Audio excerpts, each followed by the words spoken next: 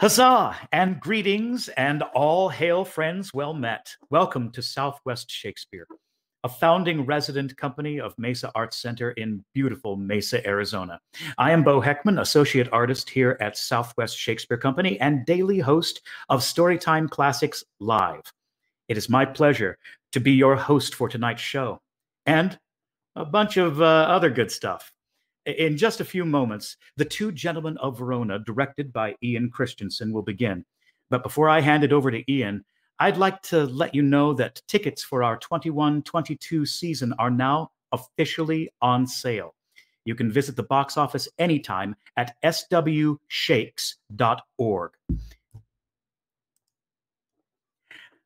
I'll be back during intermission to tell you all about the fabulous lineup of 8 plays and many other thrilling events we have coming soon to a theater near you. And if you're not ready or able to return to the theater, all shows and programs will be streamed to you at home, wherever you have a device. Your tickets will be good in person or far from the maddening crowd. Go to swshakes.org to book. And while you are there, the real purpose for tonight's show is to celebrate Arizona Gives Day. We have done a lot of fundraising already. We are almost there. This show is free.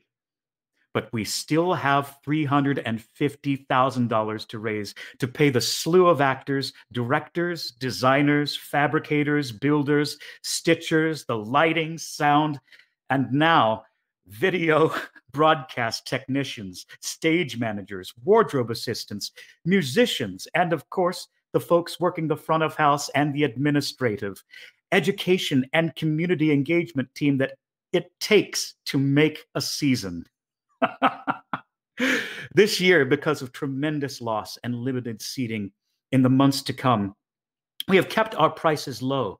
Students and educators can still see our shows for $10. Every seat in the house costs us close to $70 to produce. Not only are student tickets subsidized, but every ticket is subsidized. The mission of our 501c3 charity is to uplift, educate, and entertain, and we want everyone to be able to take part. Please, if you have a little extra during these trying times and can help by donating so that those who are in need might still have access, we will be forever in your debt. 6 generous donors have combined to offer a matching grant. Today, they will match dollar for dollar any donation you make up to $60,000. Thank you, Chuck and Lori Goldstein, Debbie and Mike Elliott, Rebecca and Bill Smead, and Raj Savanathan. Please take a minute to go to swshakes.org and help us take advantage of this amazing challenge opportunity. This month marks Shakespeare's 475th birthday. What better gift for the bard than to keep his incredible legacy available in our community? 457 and still alive. Please contribute, if you can. swshakes.org. And now, for the redoubtable Mr. Ian Christiansen. Ian is a core member of the company here at Southwest Shakes. He is a graduate of Carnegie Mellon School of Drama and has been on the road as one of Phoenix's most acting actors. Most notably, he's produced cabarets of his own, and tonight he directs 2 Gents. I'll be back at the half to razzle-dazzle you with our 28th season big reveal. Now, over to you, Ian. Thank you very much, Bo. And good evening, everybody. I'm Ian Christiansen, director of 2 Gentlemen of Verona, and as Bo has mentioned, a member of the core company of Southwest Shakespeare Company, where I have been on stage before, both in 2 Gentlemen of Verona and Love's Labor's Lost and other productions. I want to thank you for joining us tonight to tune in for this special broadcast. And I also want to thank you for being part of Arizona Gives Day. It's a very important day that helps the arts and foundations and organizations across the state. Now, 2 Gentlemen of Verona is a very interesting play to me. It deals with love on all sorts of levels. I like to think of it as how Romeo and Juliet could have gone. which is ironic because it takes place in the same city as Romeo and Juliet, the lovely Italian city of Verona. This cast is wonderful. They were really terrific to work with, and really terrific group of actors with so much tenacity and so much life and vivaciousness that it was an absolute joy to work with them and get to mold and shape this story together. Now, the play deals with love on all sorts of levels. It deals with falling in love for the first time. It deals with falling out of love for the first time. It deals with falling in love with somebody you weren't sure you were going to be in love with. And it deals with the servant class, the nobility class, drama, intrigue, cheating, all that good stuff that the Bard usually includes in any of his good plays. And the reason that I call it the way Romeo and Juliet could have gone is obviously because Romeo and Juliet is a tragedy where this is a comedy. It is, however, very challenging to observe that some pretty heavy things happen in this show. One of our male protagonists, Proteus, has a very mercurial love life and falls in and out of love like crazy, which is why I needed a good cast for this, because it's the characters fall hard and fast, and if we don't get invested in them as the people that they are, and they're all pretty good people, it's hard to see the story through to the end without questioning the characters' motives. We have the wonderful servants Launce and Speed, which add a lot of comedy to this. This is also the Shakespeare play that prominently features a dog. Launce's dog, Launce's dog Crab gets him in quite a bit of trouble. Our four main lovers, Sylvia, Julia, Proteus, and Valentine, find themselves all in various stages of attraction, of betrayal, and of rediscovering what love and friendship is really all about. I do want to thank the cast for all their marvelous work on this virtual show, and I hope that you enjoy The Two Gentlemen of Verona. Thank you.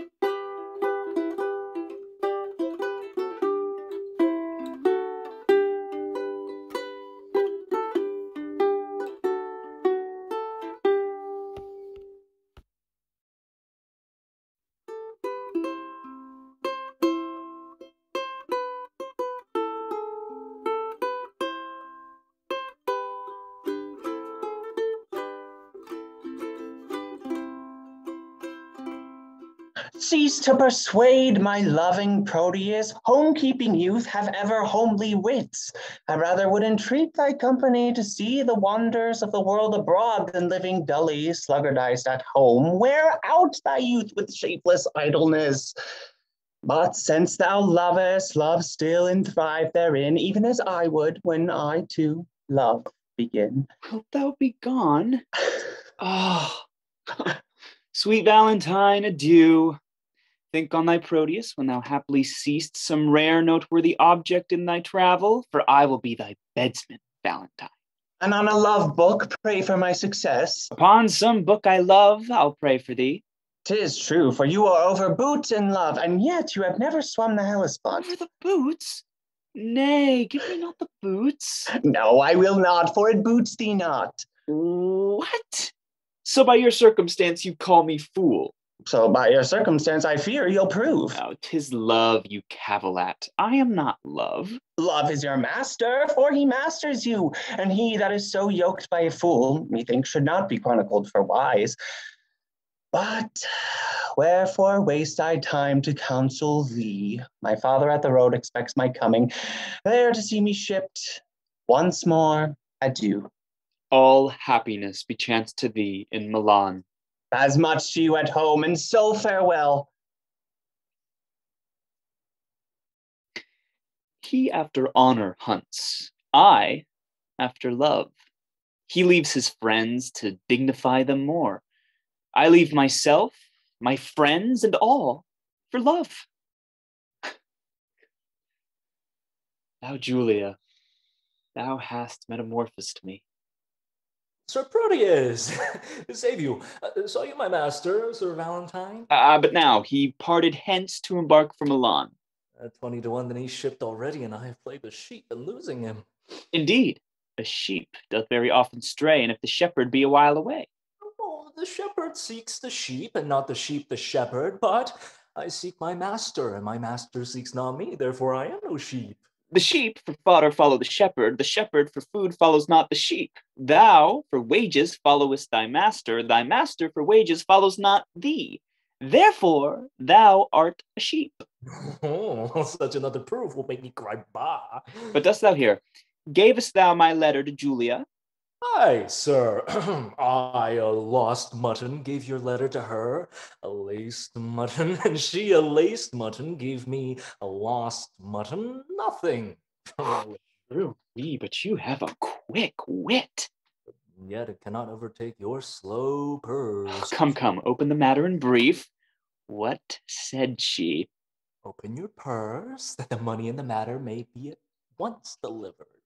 Well, sir, here is for your pains. What said she? Sir, I could perceive nothing at all from her for delivering your letter, and being so hard to me, I fear she'll prove as hard to you, for she's as hard as steel. What said she? Nothing? No, not so much as sickness for thy pains. You have testren me, and requital whereof henceforth carry your letters yourself. Oh, go, be gone to save your ship from wreck. And so, sir, I'll commend you to my master. I must go send some better messenger. I fear my Julia would not deign my lines, receiving them from such a worthless post.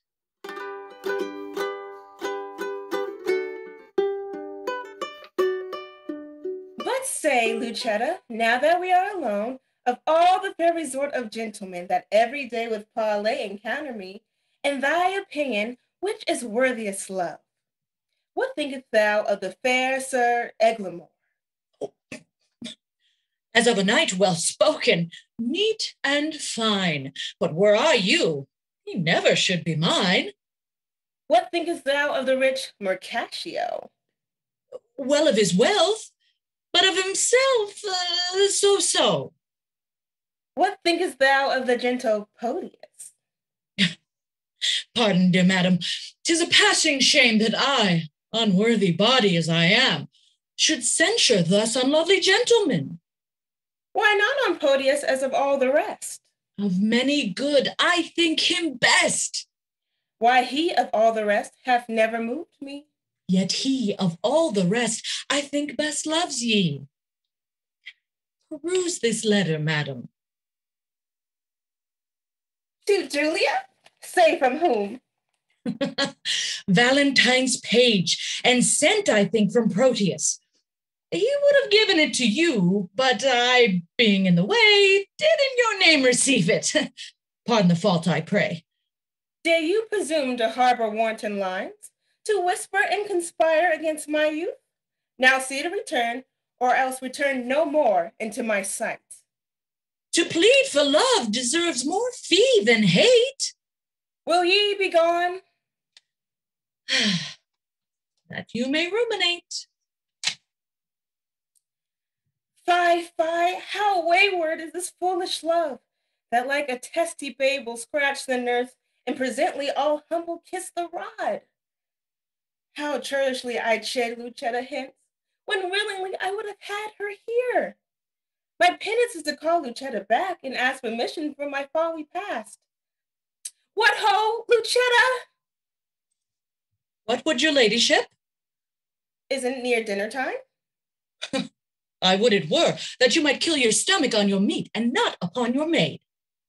And what is it that you took up so gingerly? Nothing concerning me. Then let it lies for those that it concerns. Madam, it will not lie where it concerns, unless it have a false interpreter. You, minion, are too saucy. Nay, now you are too flat, and mar the concord with too harsh a descant. Indeed, I bid the base for Proteus. This babble shall not henceforth troubles me. Here in court with protestation.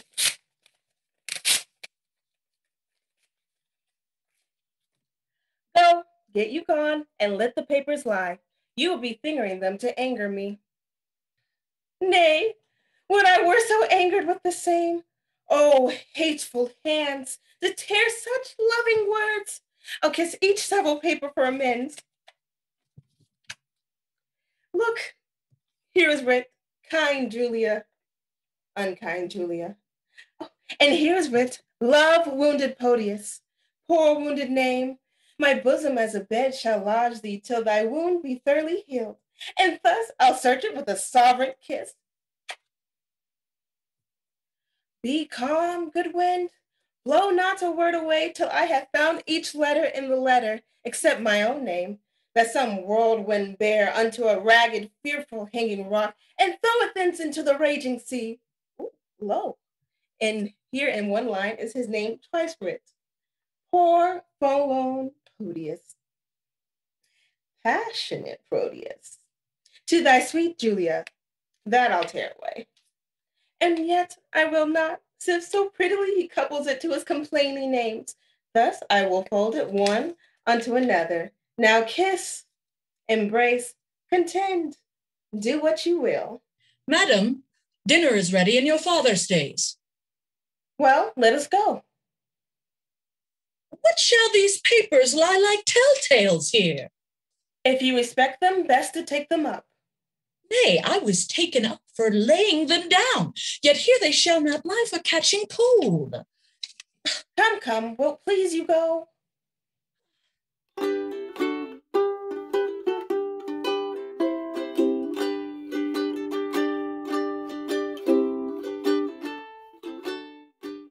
Tell me, Pantino, what sad talk was that wherewithin my brother held you in the cloister? He wondered that your lordship would suffer Proteus to spend his youth at home, while other men of slender reputation put forth their sons to seek preferment out, some to the wars to try their fortune there, some to discover islands far away, some to the studious universities. For any or for all these exercises, he said that Proteus your son was meet, and did request me to importune you to let him spend his youth no more at home. No needest thou much importune me to that whereon this month I have been hammering. I have considered well his loss of time. Tell me, whither were I best to send him? I think your lordship is not ignorant how his companion, youthful Valentine, attends the emperor in his royal court. 'Twere good, I think, your lordship sent him thither. There shall he be an eye of every exercise worthy his youth and nobleness of birth. I like thy counsel. Well hast thou advised. I will dispatch him to the emperor's court. Tomorrow, may it please you, Don Alfonso with other gentlemen of good esteem are journeying to salute the emperor. Good company. With them shall Proteus go. And in good time, now will we break him. Sweet love, sweet lines, sweet life. Here is her hand, here is her oath for love. How now? What letter are you reading there? May it please your lordship, 'tis a word or two of commendation sent from Valentine. Lend me the letter. Let me see what news. There is no news, my lord, but wishing me with him partner of his fortune. My will is something sorted with his wish. I am resolved that thou shalt spend some time with Valentinus in the emperor's court. Tomorrow, be in readiness to go. My lord, I cannot be so soon provided. Please you deliberate a day or two. Look, what thou wantest shall be sent after thee. Come on, Pantheo. You shall be employed to hasten on his expedition. Thus have I shunned the fire for fear of burning, and drenched me in the sea where I am drowned. I feared to show my father Julia's letter, lest he should take exceptions to my love. And with the vantage of mine own excuse, hath he accepted most against my love. Sir Proteus, your father calls for you. He is in haste, therefore I pray you to go. Why, this it is. My heart accords thereto, and yet 1,000 times it answers no.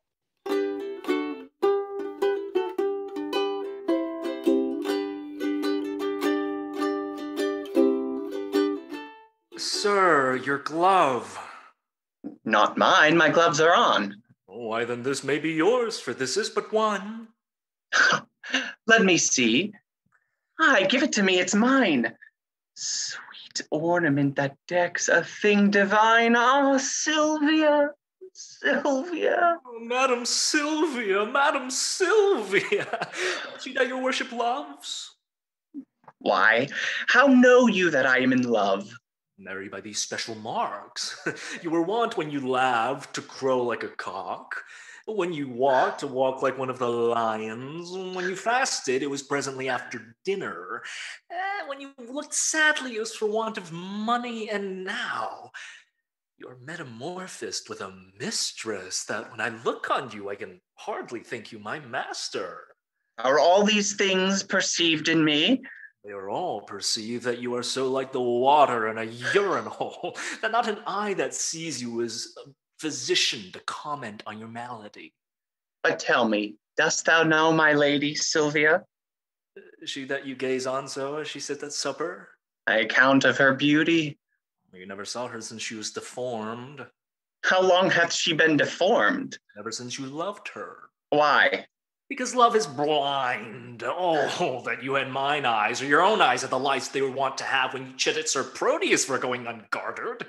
What should I see then? He, being in love, could not see to garter his hose, and you, being in love, cannot see to put on your hose. Belike, boy, then you are in love, for last morning you could not see to wipe my shoes. True, sir, I was in love with my bed. I would you were set so your affections would cease. Last night she enjoined me to write some lines to one she loves. And have you? I have. Are they not lamely writ? No, boy, but as well as I can do them. Peace, here she comes. Well, now will he interpret to her? Madam and mistress, 1,000 good morrows. Oh, give ye good even, here's 1,000,000 of manners. Valentine and servant, to you 2,000. You should give her interest, and she gives it him. As you enjoined me, I have writ your letter unto the secret nameless friend of yours. I thank you, gentle servant. 'Tis very clerkly done. Now, trust me, madam, it came hardly off. For being ignorant to whom it goes, I writ at random very doubtfully. And yet, so it stead you, I will write, please you command, 1,000 times as much. A pretty period. Well, I guess the sequel, and yet I thank you. And yet take this again. I would have them writ more movingly. Please you, I'll write your ladyship another. And when it's writ, for my sake, read it over, and if it please you, so, if not, why so? If it please me, madam, what then? Why, if it please you, take it for your labor. And so good morrow, servant. Oh, excellent device. Was there ever heard a better than my master being scribe to himself should write the letter? How now, sir? What are you reasoning with yourself? Nay, I was rhyming. 'Tis you that have the reason. To do what? To be a spokesman for Madame Sylvia. To whom? To yourself. She hath made you write to yourself. Do you not perceive the jest? No, believe me. And no believing you indeed, sir. Why amuse you? 'Tis dinner time. I have dined. Aye, but hearken, sir, though the chameleon love can feed on the air, I am one that am nourished by my meat. Oh, be not like your mistress. Be moved. Be moved.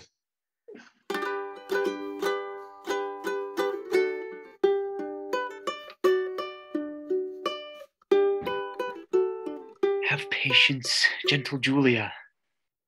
If you turn not, you return the sooner. Keep this remembrance for thy Julia's sake. Why, then we'll make exchange. Here, take you this. And seal the bargain with a holy kiss.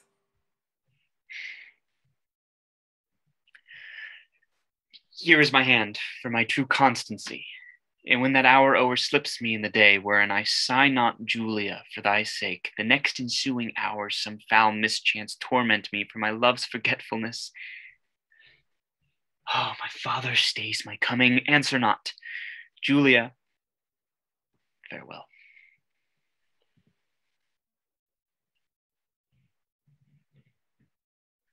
What, gone without a word? Aye, so true love should do. I cannot speak, for truth hath better deeds than words to grace it. Sir Proteus, you are stayed for. Go, I come. Alas, this parting strikes poor lovers dumb.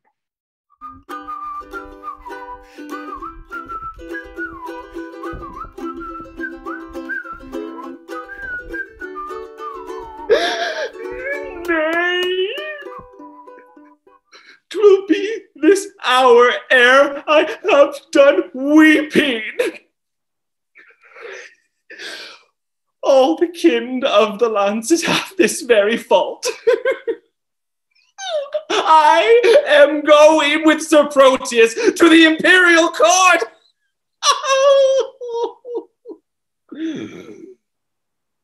I think Crab, my dog, be the sourest natured dog that lives.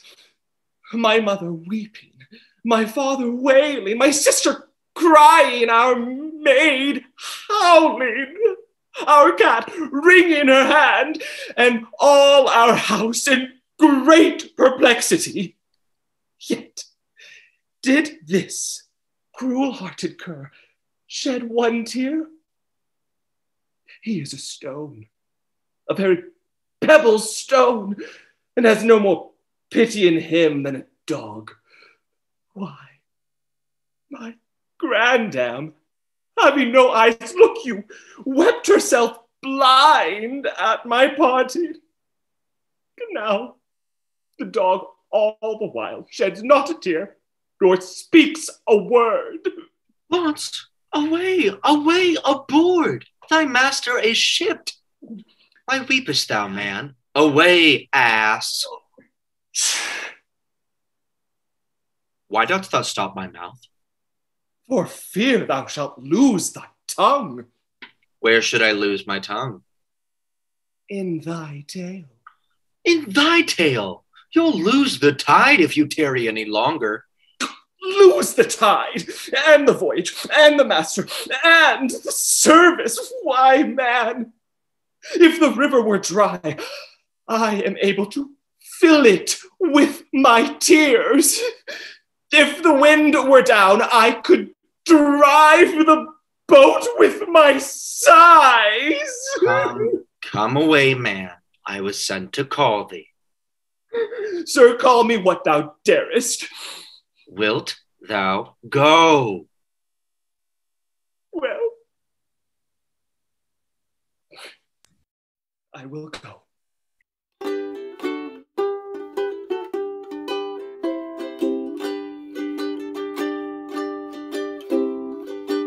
Servant. Mistress? Master! Sir Thurio frowns on you. 'Twere good you knocked him. Servant, you're sad. Indeed, madam, I seem so. So do counterfeits. So do you. What seem I that I am not? Wise. How? What, angry, Sir Thurio? Do you change color? Give him leave, madam. He is a kind of chameleon. That hath more mind to feed on your blood than live in your air. You have said, sir. A fine volley of words, gentlemen, and quickly shot off. 'Tis indeed, madam. We thank the giver. Who is that, servant? Yourself, sweet lady, for you gave the fire. Sir Thurio borrows his wit from your ladyship's looks, and spends what he borrows kindly in your company. Sir, if you spend word for word with me, I shall make your wit bankrupt. No more, gentlemen, no more. Here comes my father. Now, daughter Sylvia, you are hard beset. Sir Valentine, know ye Don Antonio, your countryman? Aye, my good lord, I know the gentleman to be of worth. Hath he not a son? Aye, my good lord. You know him well. I know him as myself, for from our infancy we have conversed and spent our hours together, and hath Sir Proteus, for that's his name, made use and fair advantage of his days. His years but young, but his experience old. He is complete in feature and in mind, with all good grace to grace a gentleman. Well, sir, this gentleman has come to me, and here he means to spend his time a while. I think 'tis no unwelcome news to you. Should I have wished a thing, it had been he. Welcome him then according to his worth. Sylvia, I speak to you, and you, Sir Thurio. For Valentine, I need not cite him to it. I will send him hither to you presently. This is the gentleman I told your ladyship had come along with me, but that his mistress did hold his eyes locked in her crystal looks. You like that now she hath enfranchised them upon some other pawn for fealty? Nay, sure, I think she holds them prisoners still. Nay, and he should be blind, and being blind, how could he see his way to seek out you? Why, lady, love hath 20 pair of eyes. They say that love hath not an eye at all. To see such lovers, Thurio, as yourself, upon a homely object, love can wink. Have done. Here comes the gentleman. Welcome, dear Proteus. Mistress, I beseech you, confirm his welcome with some special favor. His worth is warrant for his welcome hither, if this be he you oft have wished to hear from. Mistress, it is, sweet lady, entertain him to be my fellow servant to your ladyship. Low a mistress for so high a servant. Not so, sweet lady, but too mean a servant to have a look of such a worthy mistress. Madam, my lord, your father would speak with you.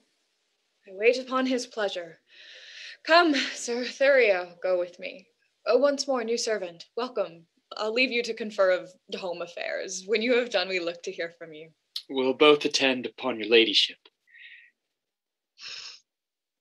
Now, tell me, how do all from whence you came? How does your lady, and how thrived your love? Oh, my tales of love were wont to weary you. I know you joy not in a love discourse. Ay, Proteus, but that life is altered now. Oh, gentle Proteus loves a mighty lord and hath so humbled me. Now I can break my fast, dine, sup, and sleep upon the very naked name of love. Enough! I read your fortune in your eye. Was she the idol that you worship so? Even she, and is she not a heavenly saint? No, but she is an earthly paragon. Call her divine. I will not flatter her. Oh, flatter me, for love delights in praises. Why, Valentine, what braggartism is this? Pardon me, Proteus, all I ken is nothing to her whose worth makes other worthies nothing. She is alone. Then let her alone. Not for the world. Why, man, she is mine own, and I is rich in having such a jewel as 20 seas, if all their sand were pearl, the water nectar, and the rocks pure gold. My foolish rival that her father likes only for his possessions are so huge is gone with her along, and I must after, for love, thou knowest, is full of jealousy. But she loves you. Aye, and we are betrothed, nay, more, our marriage hour, with all the cunning manner of our flight, determined of how I must climb her window, the ladder made of cords. Good Baronius, go with me to my chamber, in these affairs to aid me with thy counsel. Go on before. I must unto the road to disembark some necessaries, and then I'll presently attend you. Will you make haste? I will.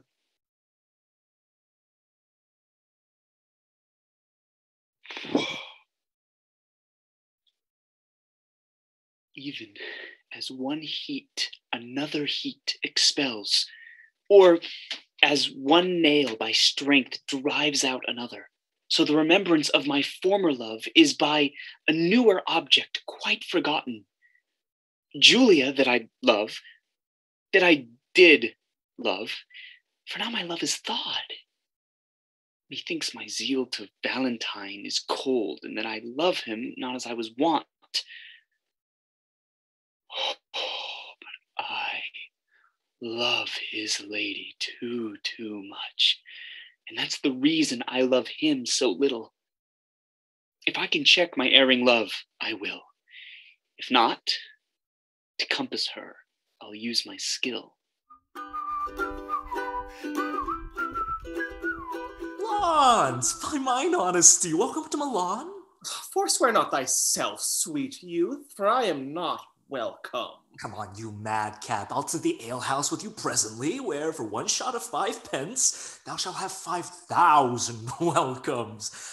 But, Sirrah, how did thy master part with Madame Julia? Shall she marry him? No. How then, shall he marry her? Ask my dog. If he say yea, it will. If he say no, it will. If he shake his tail and say nothing, it will. The conclusion is then that it will. Thou shalt never get such a secret from me, but by a parable. 'Tis well that I get it so. But Launce, how sayest thou that my master has become a notable lover? Why, I care not, though he burns himself with love. Wilt thou take me to the alehouse? At thy service.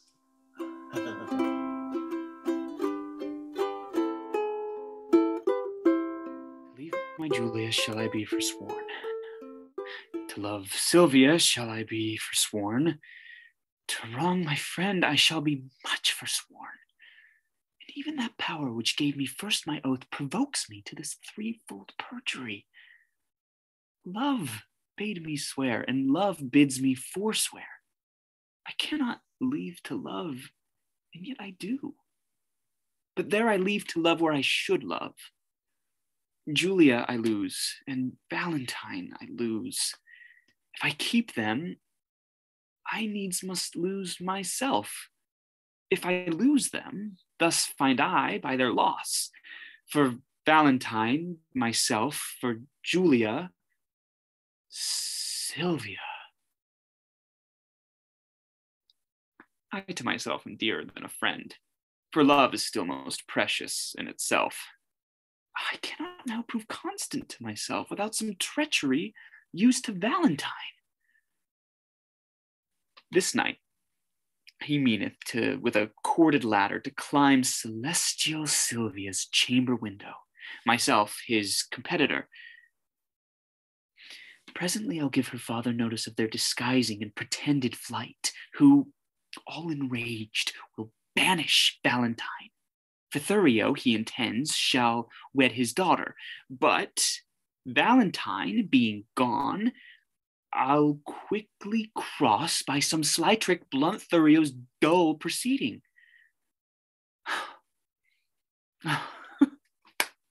Love, lend me wings to make my purpose swift, as thou hast lent me wit to plot this drift.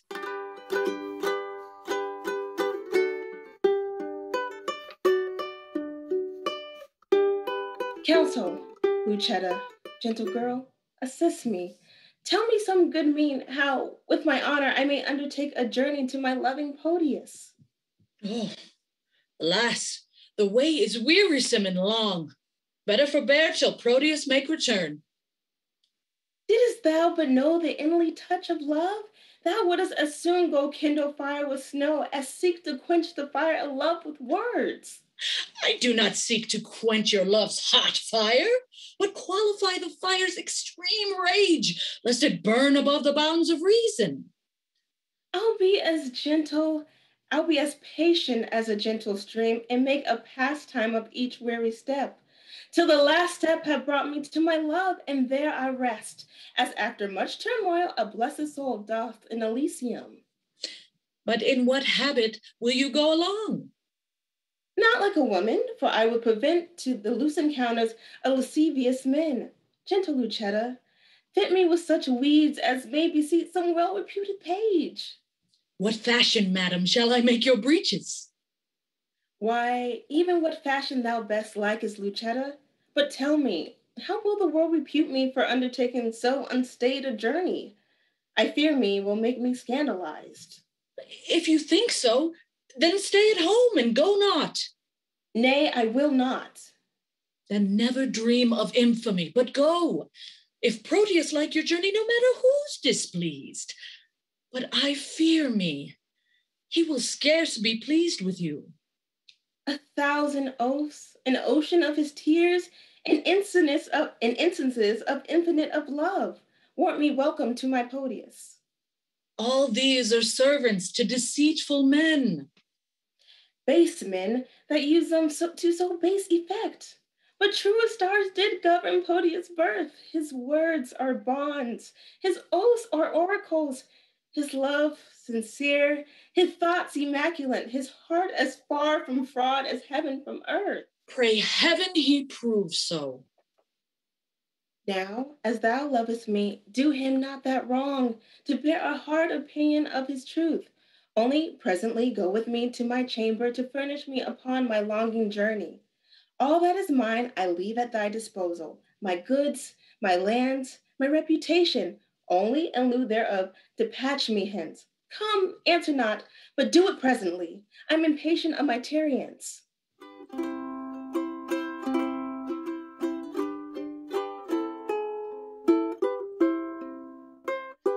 Sir Thurio, give us leave, I pray, a while. We have some secrets to confer about.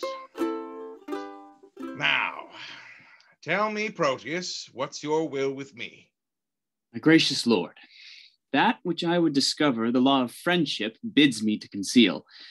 But when I call to mind your gracious favors done to me, undeserving as I am, my duty pricks me on to utter that which else no worldly good should draw from me.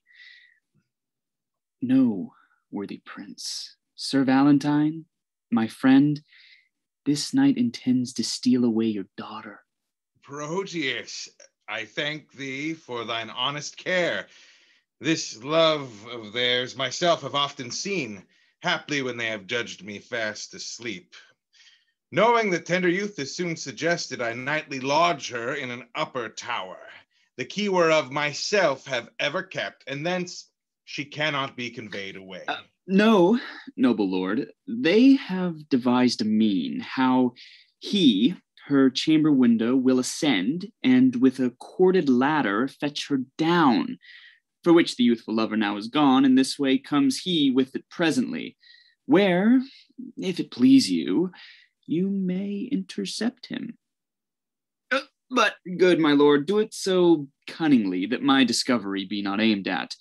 For love of you, not hate unto my friend, hath made me publisher of this pretense. Upon mine honor, he shall never know that I had any light from thee of this. Adieu, my lord. Sir Valentine is coming. Mm-hmm. Sir Valentine! Whither away so fast? Please it your grace, there is a messenger that stays to bear my letters to my friends, and I'm going to deliver them. Be they of much import? The tenor of them doth but signify my health and happy being at your court. Nay, then, no matter. Stay with me a while. I am to break with thee of some affairs that touch me near, wherein thou must be secret. 'Tis not unknown to thee that I have sought to match my friend Sir Thurio to my daughter.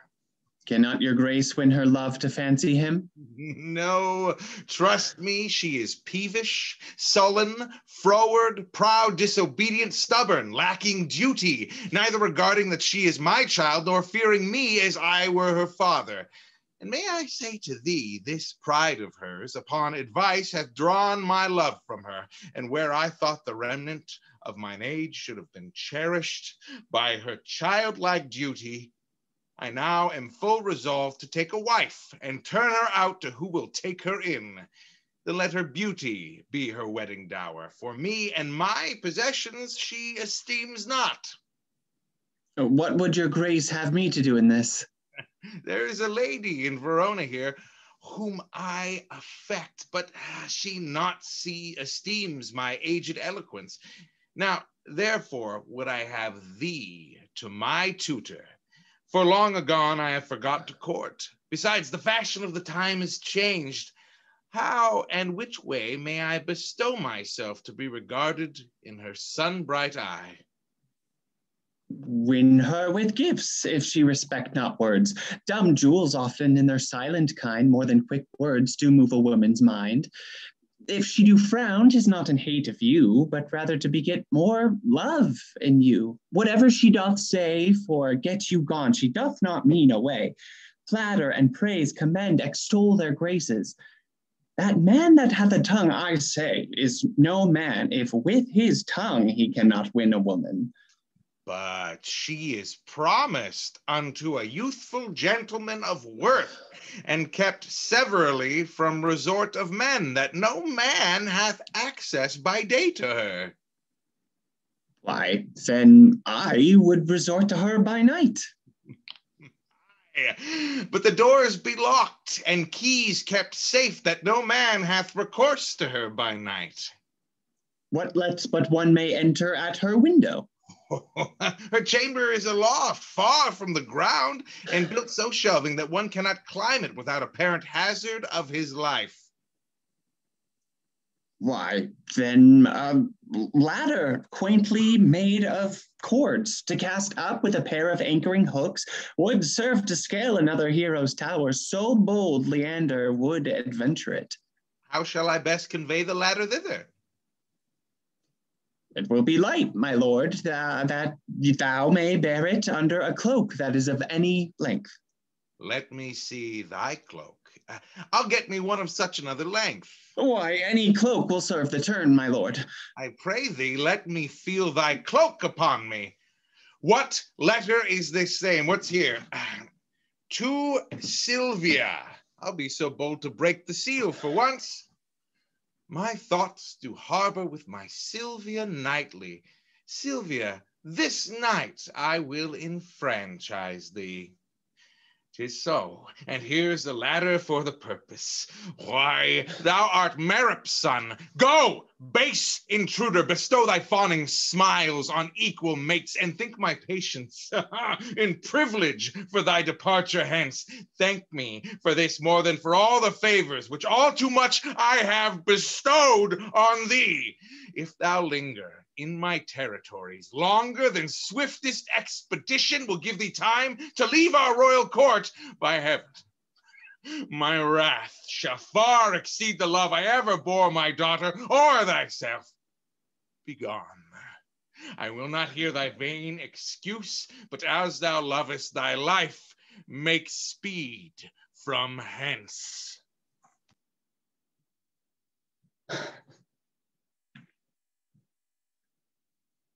And why not death rather than living torment? To die is to be banished from myself, and Sylvia is myself. Banished from her is self from self, a deadly banishment. Tarry I here, I but attend on death. But fly I hence, I fly away from life. Run, boy, run, run and seek him out. So, What seest thou? him we go to find. Valentine. No, Who then? His spirit? neither. What then? Nothing. Why, sir, I'll strike nothing. Pray you. Sirrah, forbear. Friend Valentine, a word. My ears are stopped and cannot hear good news. So much of bad already hath possessed them.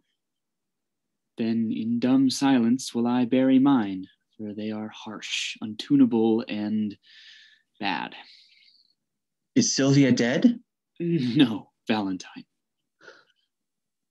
No, Valentine indeed. If Sylvia hath forsworn me, what is your news? Sir, there is a proclamation that you have vanished.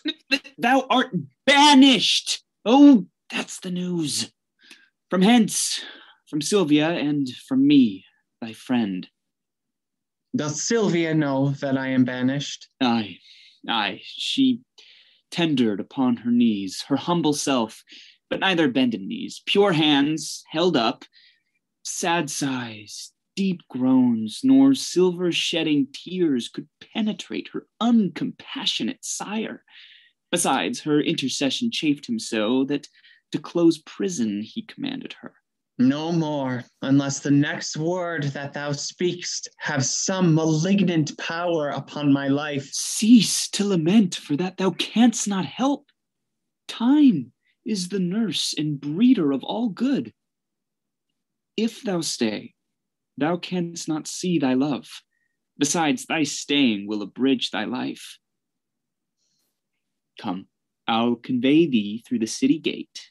As thou lovest Sylvia, though not for thyself, regard thy danger and along with me. I pray thee, Launce, and if thou seest speed, bid him make haste and meet me at the north gate. Go, Sirrah, find him out. Come, Valentine.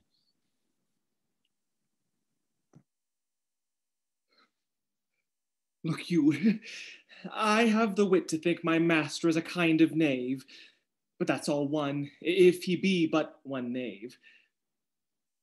He lives not now that knows me to be in love, yet I am in love.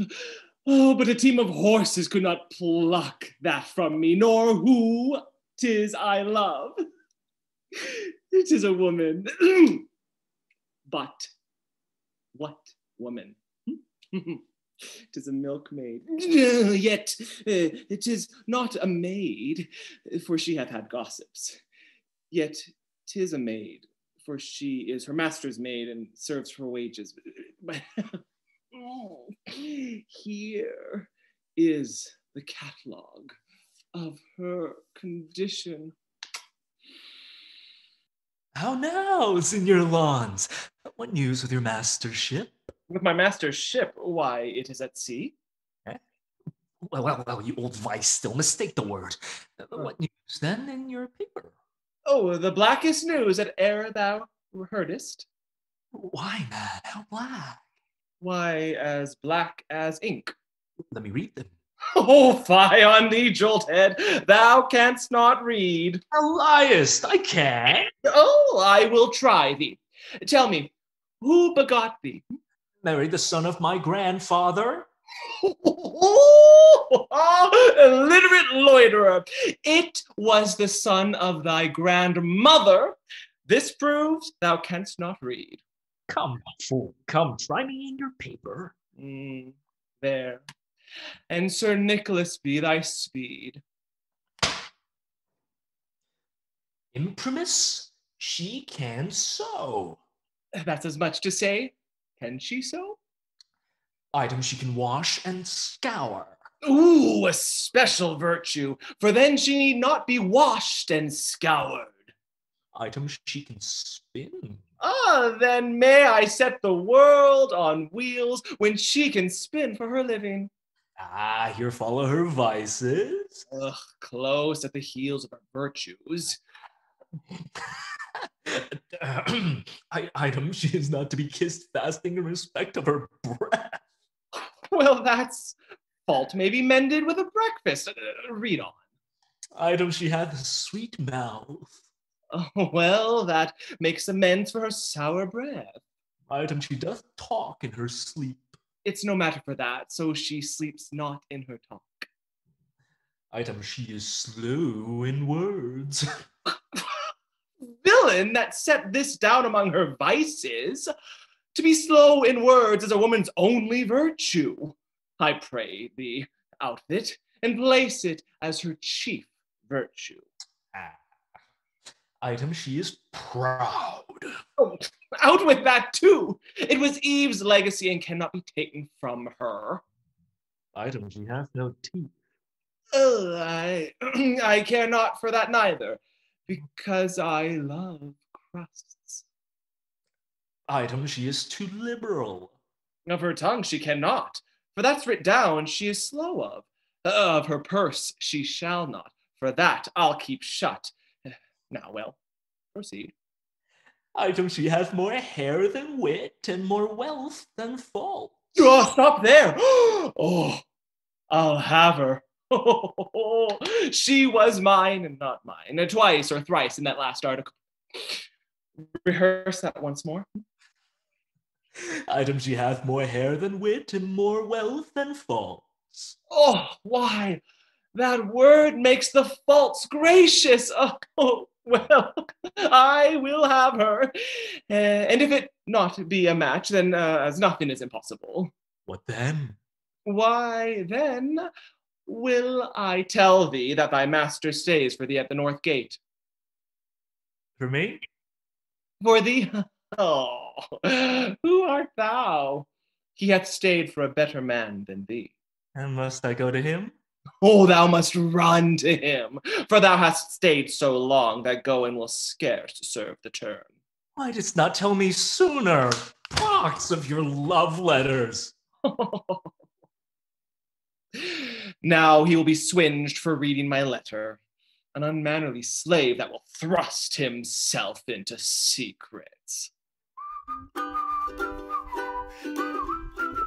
Sir Thurio, fear not, but that she will love you.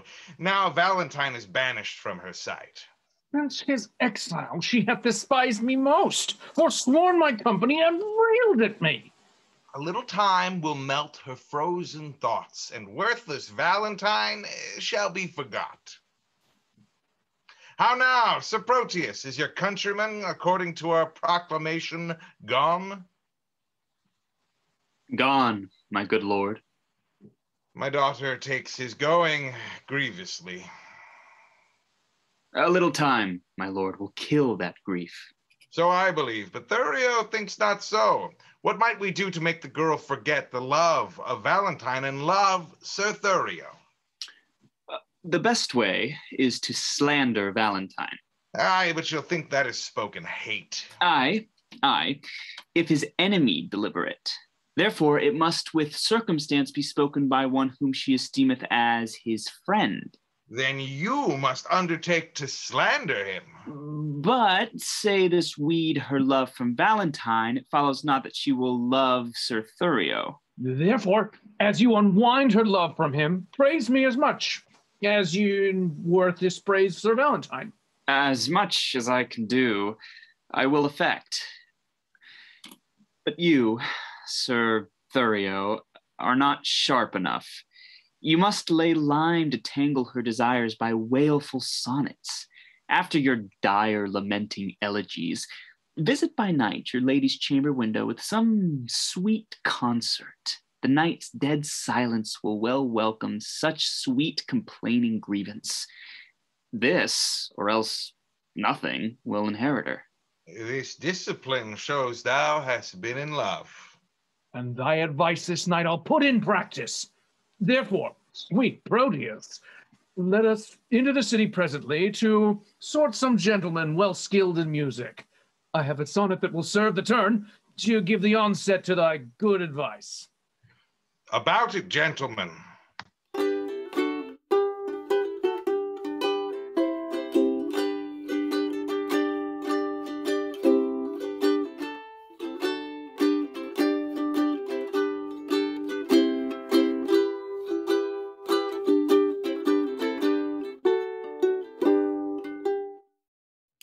As promised, I'm back. We hope you're enjoying our time together. And we look forward to many more good times ahead as we reveal Southwest Shakespeare's 2021-22 live theater season. That's right. With all fingers and toes crossed, we will be back in the theater in October 2021. Can I have a drum roll, please? We don't have a drum? Can you order one? Let me know. Well, here it is. April. Our 28th season begins this Saturday with the Flockman Seminar. Dr. Susan Willis, advisor on the BBC Canon Project, will be sharing her knowledge, wit, and wisdom in a discussion about, surprise, the Two Gentlemen of Verona. So if you'd like a deeper dive and meet the actors and folks who made tonight's show, sign up now for the Flockman Seminar. In October at Taliesin West, we open with Legends of the Werewolf, written by Bo Heckman. Wait, what? And directed by Mary Way, just in time for Halloween. Receive a full education pertaining to the natural phenomenon of werewolves. Where did they come from and where did they go? Are they behind you right now? The last 2 weeks of October, Southwest Shakes takes a brief hiatus to travel to England and France on a trek following the progression of the crown throughout Shakespeare's histories. We return in November, Veterans Weekend. We have the world premiere of a new play by David Barker, From Tidworth with Love, based on his parents' letters during his father's deployment in World War II. It's a charming and powerful love story, full of the highs of romance and the trials of active military service. We welcome all, especially veterans, to this performance, and will have talkbacks immediately afterward to discuss the psychological ramifications of war and to thank those in active service. November, at Taliesin West, we have an opportunity to see our touring show, a 90-minute Hamlet, Prince of Denmark, written by William Shakespeare, directed by David Ira Goldstein. The cast of this show have been studying Hamlet for the past 12 weeks. This will be our most powerfully rehearsed show ever. We will welcome the opportunity to share the touring show with our audience at home, and this year we return to Sedona. You will have another opportunity to see our touring Hamlet in Sedona in February in the Sedona Performing Arts Center. Teachers and community groups can also book this show, and the Prince of Denmark will come to you. In December, we have a surprise. For the first time ever, a traditional British panto, Scrooge.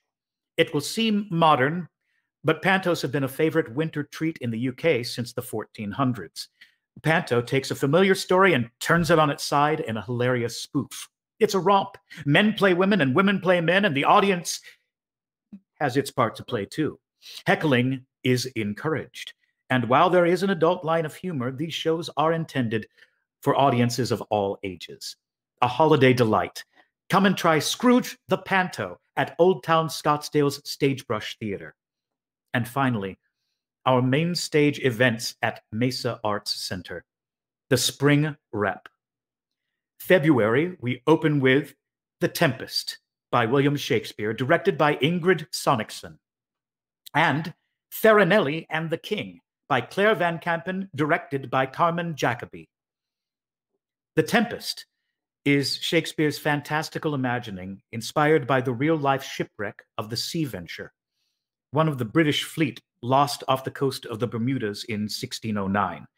The fleet was on its way to the new Jamestown settlement in Virginia. Spirits, mythic creatures, and magic abound. Right now, we are watching Shakespeare's alleged first play.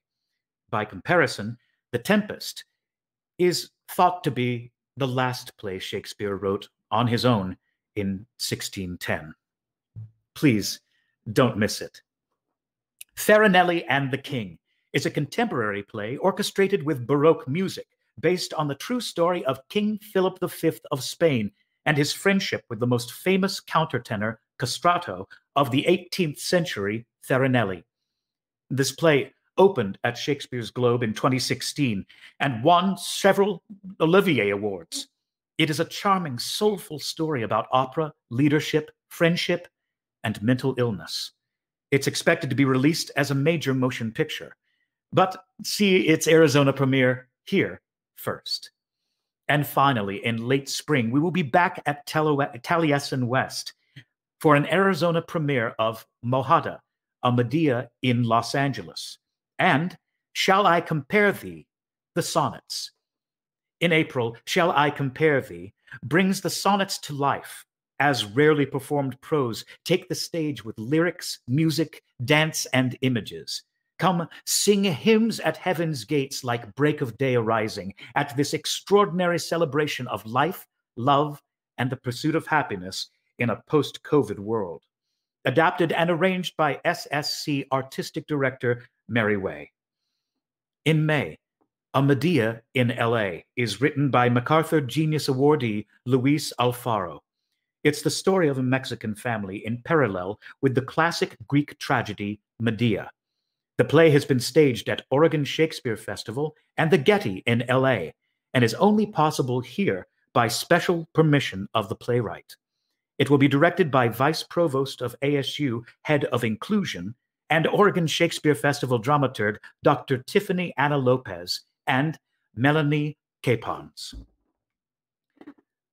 Starting today, these plays are available by single ticket purchase.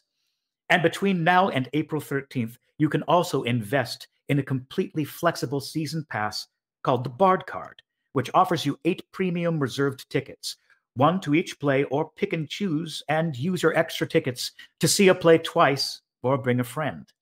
The Bard Card includes opening parties, first read receptions, and 2 of our famous Flockman seminars. If purchased separately, the value of this programming is $645. If you purchase before April 13th, the price is $295. That's a savings of $350. That's over a 53% discount. All tickets are now on sale at swshakes.org.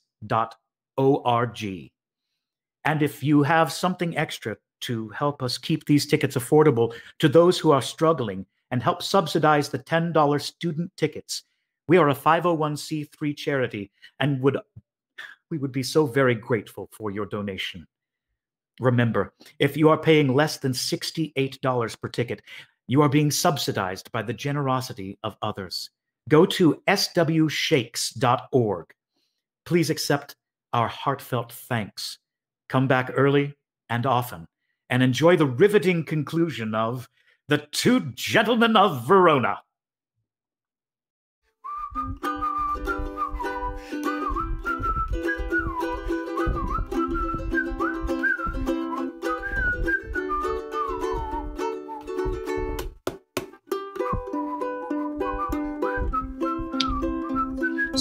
Stand fast. I see a passenger. Stand, sir, and throw us that you have about ye. Sir, we are undone. These are the villains that all the travelers do fear so much. My friends. That's not so, sir. We are your enemies. Peace, we'll hear him. Aye, by my beard, Willie, for he's a proper man. My riches are these poor habiliments, of which you should here disfurnish me. You take the sum and substance that I have. Whence came you? From Milan. Have you long sojourned there? Some 16 months, and longer might have stayed if crooked fortune had not thwarted me. What, were you banished thence? I was. For what offense? I killed a man whose death I much repent, but yet I slew him manfully in fight without false vantage or base treachery. Why, never repent it, if it were done so. But were you banished for so small a fault? I was, and held me glad of such a doom. Tongues?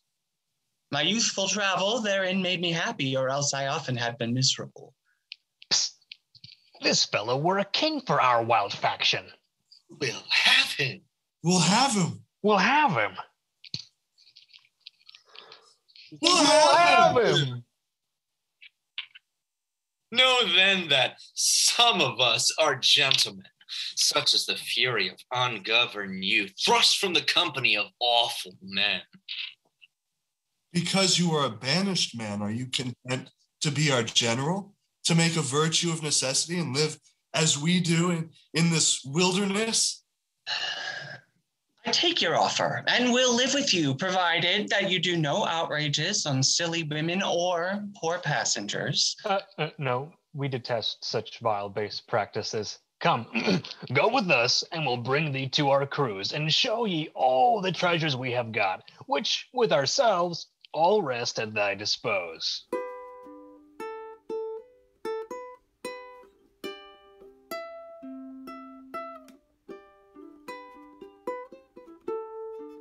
Already have I been false to Valentine, and now I must be as unjust to Thurio. She twits me with my falsehood to my friend, when to her beauty I commend my vows. She bids me think how I have been forsworn in breaking faith with Julia, whom I loved. Yet, spaniel-like, the more she spurns my love, the more it grows and fawneth on her still. But here comes Thurio. Now must we to her window and give some evening music to her ear. Oh, now, Sir Proteus, are you crept before us? Aye, gentle Thurio, for you know that love will creep in service where it cannot go. Aye, but I hope, sir, that you do not love here. Sir, but I do, or else I would be hence. Who, Sylvia? Aye, Sylvia, for your sake. I thank you for your own. Now, gentlemen, let's tune it and to it lustily a while. Now, my young guest, I'll bring you where you shall hear music and see the gentleman that you asked for. But shall I hear him speak? Aye, that you shall. Hark! Is he among these? Aye, but peace, let's hear him.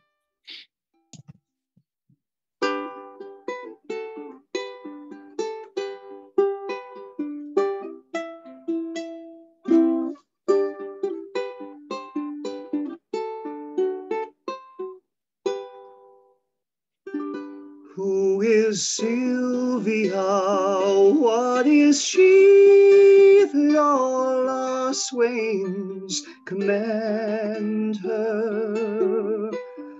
Holy, fair, and wise is she, the heavens such grace did lend her, that she might admired be, that she might admired be. Is she kind as she is fair? For beauty lives with kindness. Love doth to her eyes repair, to help him of his blindness. And being helped inhabits there, and being helped inhabits there. Oh, then to Sylvia let us sing, for Sylvia is excelling. She excels each mortal thing upon the dull earth dwelling. To her let us garlands bring, to her let us garlands bring, to her let us garlands bring.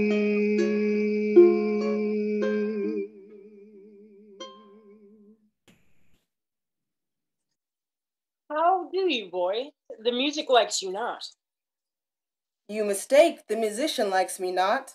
He plays false, father, so false he grieves my very heartstrings. But doth this Sir Proteus that we talk on often resort unto this gentlewoman? I tell you what Launce, his man, told me. He loved her out of all nick. Where is Launce? Gone to seek his dog, which tomorrow, by his master's command, he must carry for a present to his lady. Peace, stand aside, the company parts. Sir Thurio, fear not you. I will so plead that you shall say my cunning drift excels. Where meet we? At St. Gregory's Well. Farewell. Madam, good even to your ladyship. I thank you for your music, gentlemen. Who is that spake? One lady, if you knew his pure heart's truth, you would quickly learn to know him by his voice. Sir Proteus, as I take it. Sir Proteus, gentle lady, and your servant. What's your will? That I may compass yours. You have your wish. My will is even this, that presently you hie you home to bed, thou subtle, perjured, false, disloyal man. Thinkest thou that I am so shallow, so conceitless, to be seduced by thy flattery that hast deceived so many with thy vows? Return and make thy love amends, and by intend to chide myself, even for this time I spend in talking to thee. I grant, sweet love, that I did love a lady, but she is dead. 'Twere false, for I am sure she is not dead. Say that she be. Go to thy lady's grave, and call hers thence, or at the least in her sepulchre thine. Madam, if your heart be so obdurate, vouchsafe me the picture that is hanging in your chamber. To that I'll speak. To that I'll sigh and weep. And to your shadow will I make true love. If 'twere a substance, you would sure deceive it, and make it but a shadow, as am I. I am very loath to be your idol, sir. But since your falsehood shall become you well, to worship shadows and adore false shapes, send to me in the morning, and I'll send it, and so good rest.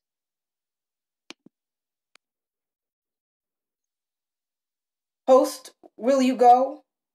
By my head, I was fast asleep. Pray you, where lies Sir Proteus? At my house. I think 'tis almost day. Not so, but it hath been the longest night that e'er I watched, and the most heaviest.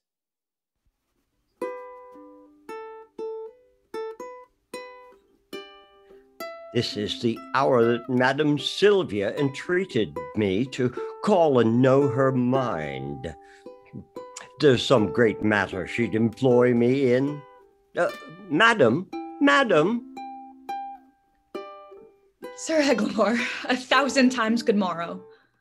As many worthy lady to yourself, I am thus early come to know what service it is your pleasure to command me in. O Eglamour, thou art a gentleman. Thou art not ignorant to what dear goodwill I bear unto the banished Valentine, or how my father would enforce me marry vain Thurio, whom my very soul abhors. Sir Eglamour, I would to Valentine to Mantua, where I hear he makes abode, and, for the ways are dangerous to pass, I do desire thy worthy company. Go with me, if not, to hide what I have said to thee, that I may venture to depart alone. Madam, I pity much your grievances. I consent to go along with you. When will you go? This evening coming. Where shall I meet you? At Friar Patrick's cell, where I intend holy confession.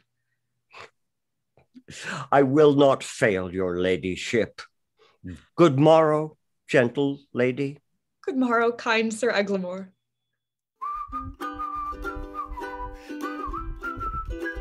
When a man's servant shall play the cur with him, look you, it goes hard. One that I brought up as a puppy, one that I saved from drowning, when 3 or 4 of his brothers went to it, I have taught him even as one would say precisely, thus I would teach a dog. I was sent to deliver him as a present to Mistress Sylvia from my master. And when I took my leave of Madam Sylvia, did not I bid thee mark me and do as I do? When didst thou see me heave up my leg and make water against a gentlewoman's farthingale? Did thou see me do such a trick? Sebastian is thy name? I like thee well, and will employ thee in some service presently. And what you please, I'll do what I can. I hope thou wilt. How now, you whoreson peasant? Where have you been these 2 days loitering? Marry, sir, I carried Mistress Sylvia the dog you bade me. She received my dog? No, indeed, did she not? Here have I brought him back again. What? Didst thou offer her this from me? Aye, sir. The other squirrel was stolen from me by the hangman boys in the marketplace. And then I offered her mine own, who is a dog as big as 10 of yours, and therefore the gift the greater. Go, get thee hence, and find my dog again, or ne'er return again into my sight.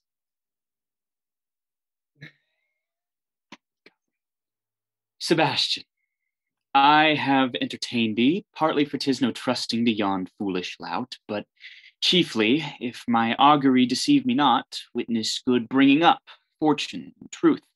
Therefore, know thou, for this I entertain thee.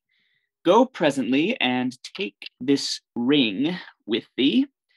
Deliver it to Madam Sylvia. She loved me well, delivered it to me. If you love her, not her, to leave her token, she is dead, belike. Not so, I think she lives. Alas. Why dost thou cry, alas? Because methinks that she dreams of him that has forgot her love. You dote on her that cares not for your love. And thinking of it makes me cry, alas. Well, give her that ring, and therewithal this letter. That's her chamber. Tell my lady I claim the promise for her heavenly picture. Your message done, hie home unto my chamber where thou shalt find me, sad and solitary.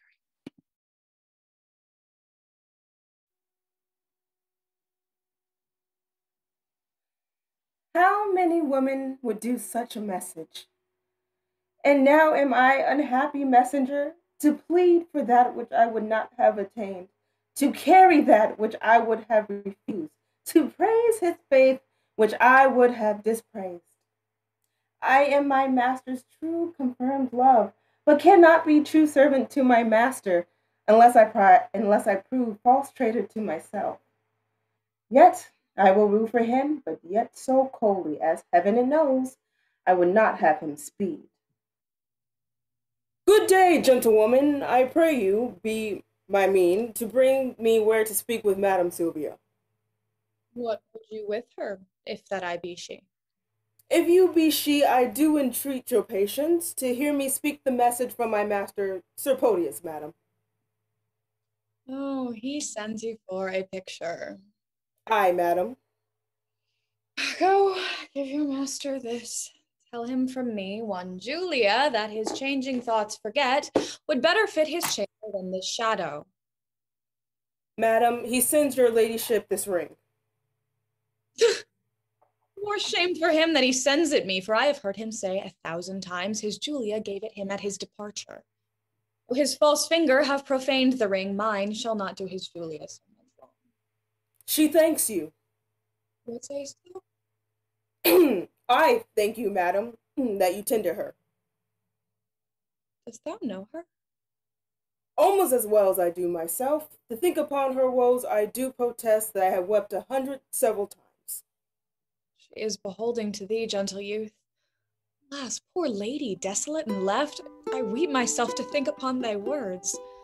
Here, youth, where's my purse? I give thee this. for thy sweet mistress's sake, because thou lovest her. Farewell.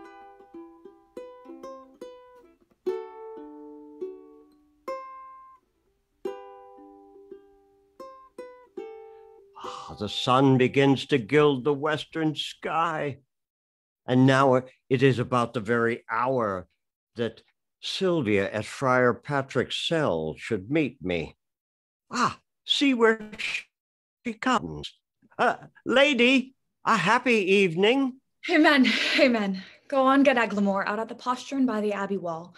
I fear I am attended by some spies. Oh, fear not. The forest is not 3 leagues off. If we recover that, we are sure enough.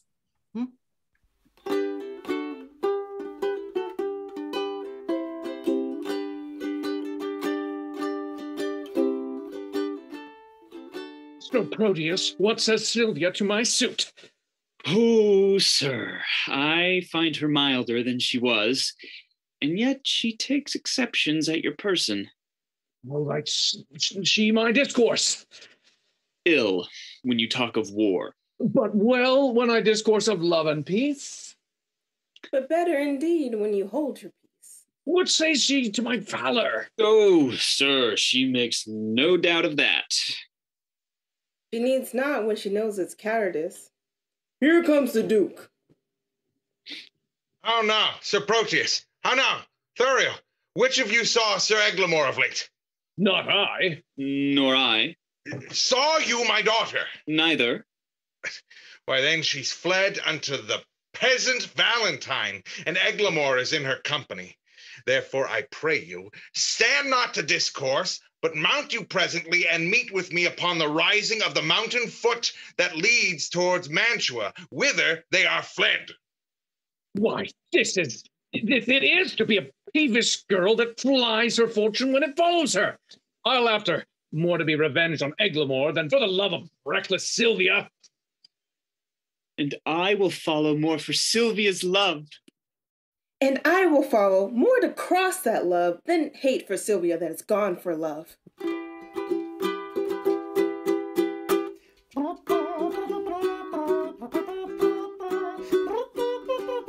Come, be patient. We must bring you to our cat. 1,000 more mischances than this one have learned me how to brook this patiently. Come, bring her away. Where is the gentleman that was with her? Being nimble-footed, he hath outrun us. But Moises and Valerius follow him. There is our captain. We'll follow him that's fled. He cannot escape. Come, I must bring you to our captain's cave.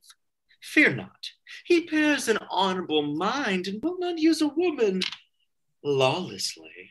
Oh, Valentine, this I endure for thee.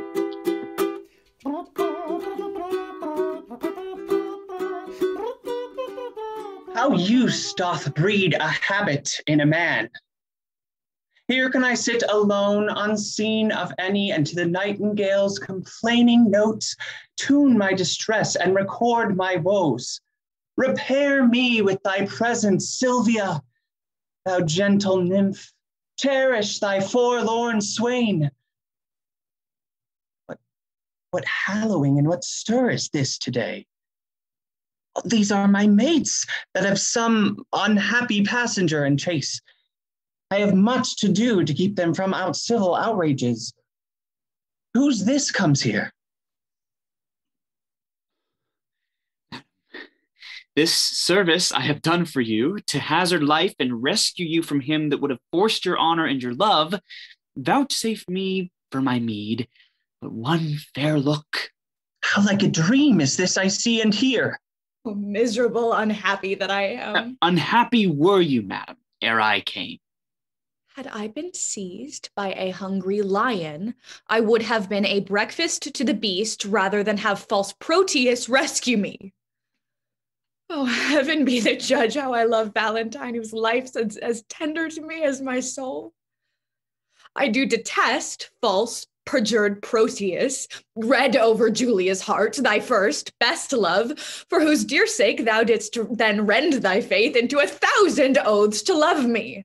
Thou hast no faith left now, thou counterfeit to thy true friend. In love, who respects friend? All men but Proteus. Nay, if the gentle spirit of moving words can no way change you to a milder form, I'll woo you like a soldier and force ye.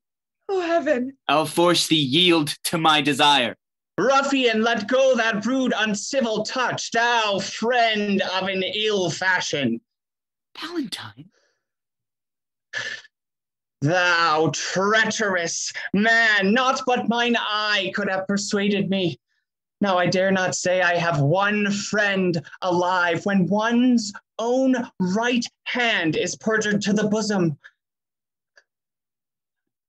Proteus, I'm sorry, I must never trust thee more. Oh, time most accursed amongst all foes, that a friend should be the worst. My shame and guilt confounds me. Love is my sin, and thy dear virtue hate. Hate of my sin, grounded on sinful loving. But with mine compare thou thine own state, and thou shalt find it merits not reproving, or if it do, not from those lips of thine that have sealed false bonds as oft as mine. Give me, Valentine. Be it lawful that I love thee, as thou lovest those whom thin eyes woo as mine importune thee.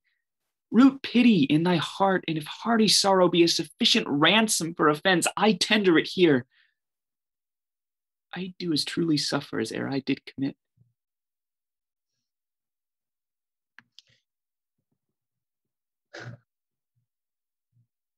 Then I am paid.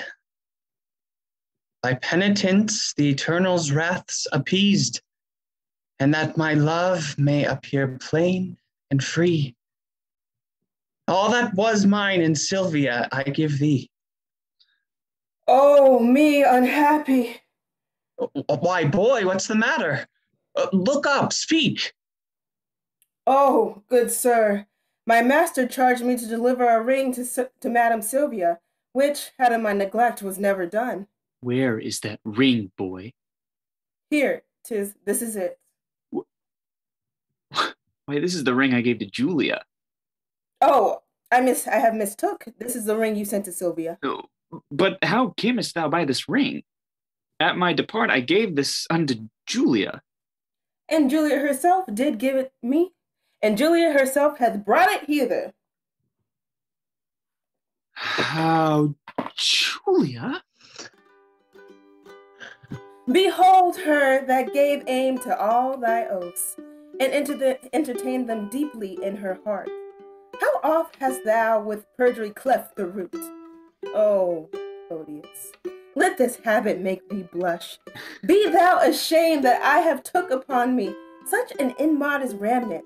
It is the lesser blot modesty finds, that women to change their shapes than men their minds. Than men their minds, 'tis true. That one error fills him with faults, makes him run through all the sins. Inconstancy falls off ere it begins. What is in Sylvia's face? But I may spy more fresh in Julia's with a constant eye.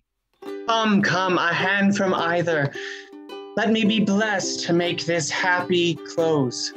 For pity two such friends should be long foes. Bear witness, heaven. I have my wish forever. And I mine. Prize! Forbear, I say, it is my lord the Duke. Your grace is welcome to a man disgraced, banished, Valentine. Sir Valentine? Yonder is Sylvia, and Sylvia's mine. Thurio, give back or else embrace thy death. Come not within the measure of my wrath. I dare thee but to breathe upon my love. Calls him but a fool that will endanger his body for a girl that loves him not. I claim her not, and therefore she is thine. By the honor of my ancestry, I do applaud thy spirit, Valentine. Know then, I here forget all former griefs, cancel all grudge, repeal thee home again, Sir Valentine. Thou art a gentleman, and well derived. Take thou thy Sylvia, for thou hast deserved her. I thank your grace. The gift hath made me happy. I now beseech you, for your daughter's sake, to grant one boon that I shall ask of you. I grant it, for thine own, whate'er it be. These banished men that I have kept withal are men endued with worthy qualities. Forgive them what they have committed here, and let them be recalled from their exile. Thou hast prevailed. I pardon them and thee. Come, let us go. We will include all jars with triumphs, mirth, and rare solemnity. And as we walk along, I dare be bold with our discourse to make your grace to smile. What think you of this page, my lord? I think the boy hath grace in him. He blushes. I warrant you, my lord, more grace than boy. What mean you by that saying? Please you, I'll tell you as we pass along, that you will wonder what hath fortuned. Come, Proteus, 'tis your penance, but to hear the story of your loves discovered. That done, our day of marriage shall be yours. One feast, one house, one mutual happiness.